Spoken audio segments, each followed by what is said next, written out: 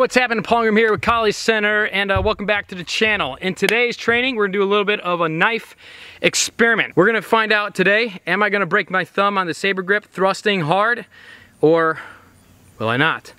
So give this video a thumbs up. I'm putting myself at risk here. Make sure to leave me a cool comment below and subscribe to the channel, and let's get to today's experiment.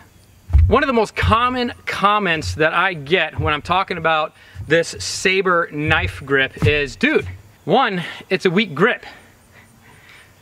Okay, that would tell me that you don't understand the anatomy of a grip. But I also get this one a lot. You're gonna break your thumb if you thrust in that grip and you thrust hard. Let's find out. Maybe, maybe not. So we're gonna do this experiment on something that is fleshy. Okay, obviously we're probably not gonna be thrusting a brick wall, so we're gonna leave that out. Okay, so let's go ahead and just kind of experiment with it a little bit. So I wanna make sure that we're using enough force that the knife would penetrate. So if I was to thrust into human, or whatever, all right, that's probably gonna be enough force to cause some damage. So this is what we're looking at. Oh, fuck.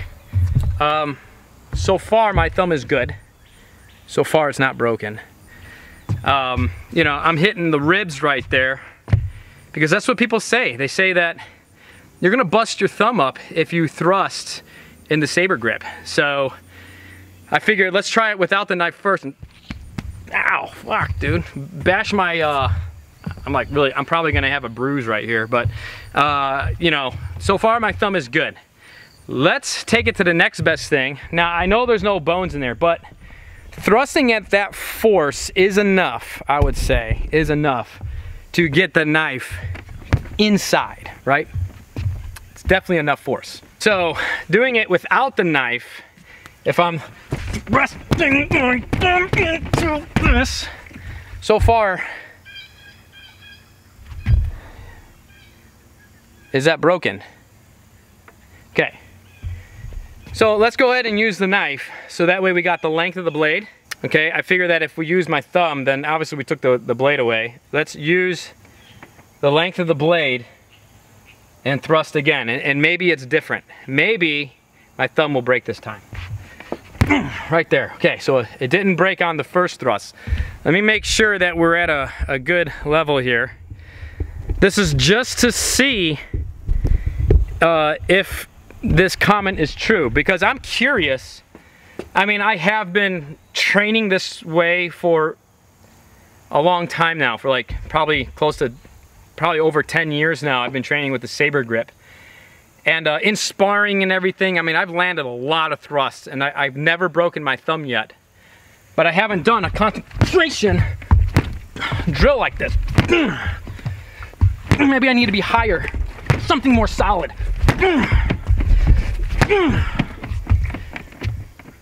So far, it doesn't feel broken. Like, I can thumbs up, bring it down, and go back up again. Nothing looks out of place. There's no swelling.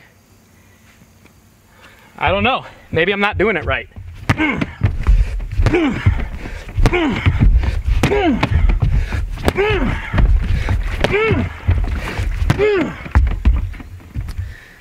So I'm using this flexible knife so that way I can drive this all the way in and get my thumb. Let me see if I can show you guys. I'm trying to see if I can get this thing to jam in there like that. Like, that's what I'm doing. I'm jamming my thumb only I can. I must not be doing something right. My thumb's not getting busted up. I mean, I'm trying in the head too, like I'm putting force in there.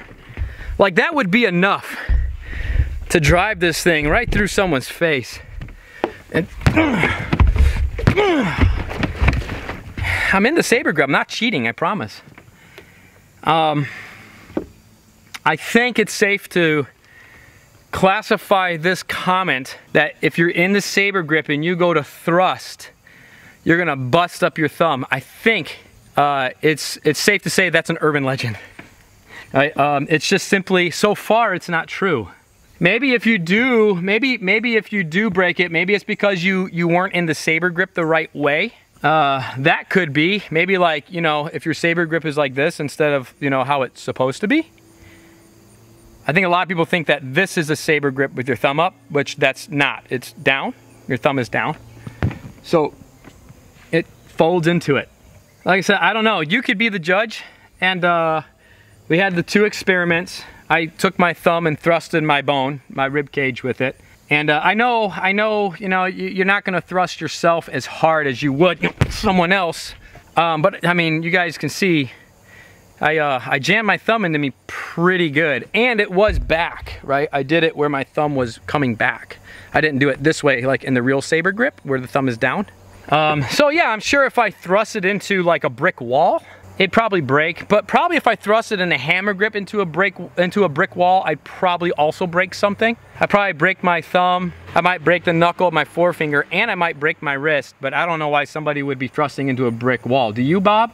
Do you know why anyone would be thrusting a brick wall? Because they missed their target and they smashed their hand into the wall.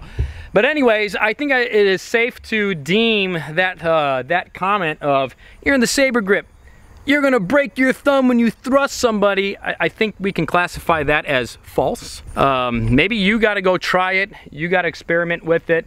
Make sure you are in the correct saber grip. You're in a true saber grip. I don't agree with this Filipino martial arts thing, like where they do the clip. That I don't agree with. But yeah, the saber grip, it's a pretty secure grip because you got your 3 primary gripping. This is what you actually grasp with.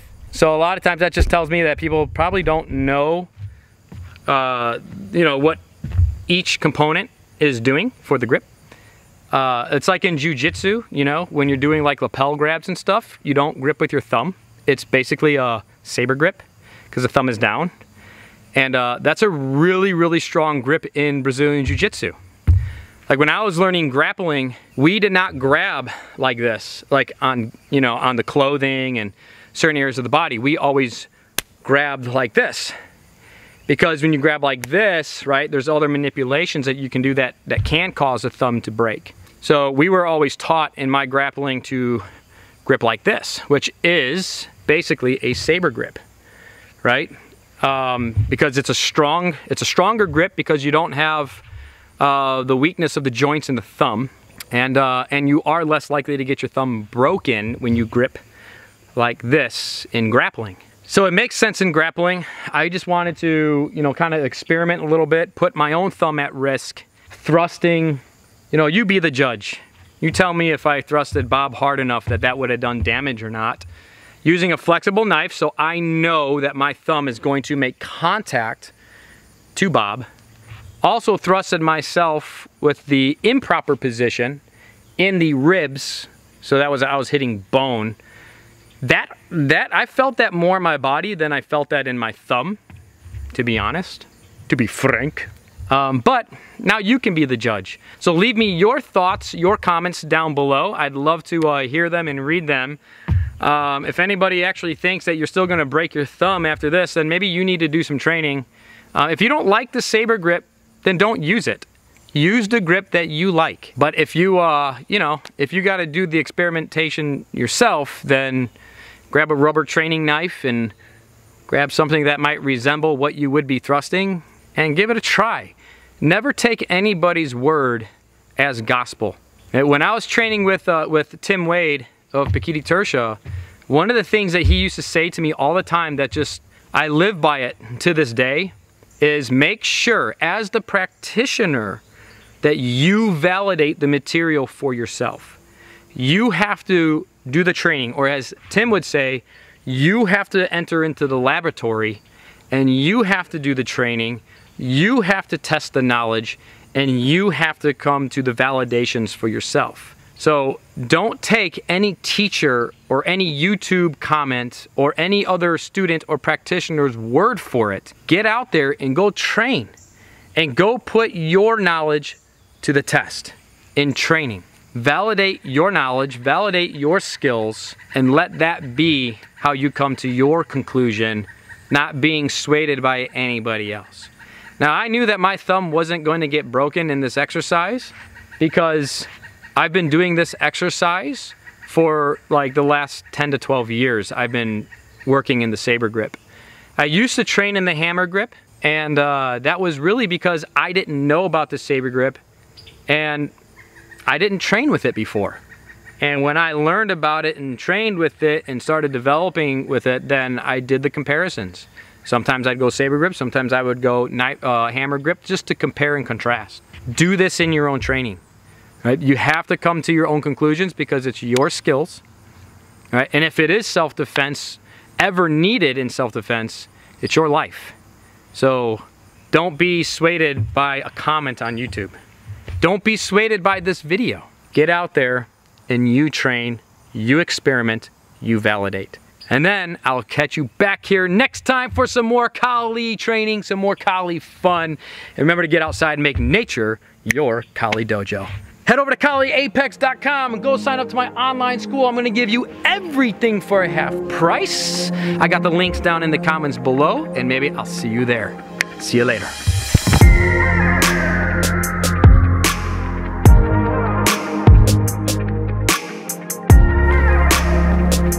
Well, what did I do?